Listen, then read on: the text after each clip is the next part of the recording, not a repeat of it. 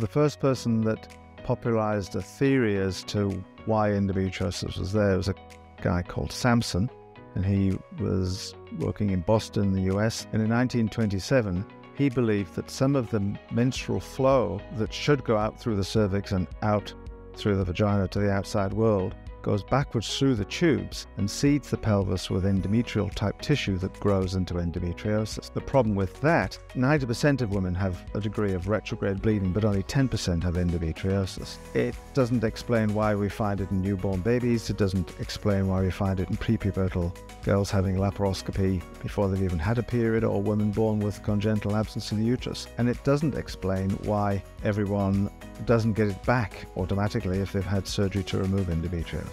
In truth, it's probably there from birth and doesn't really wake up until you have your first period.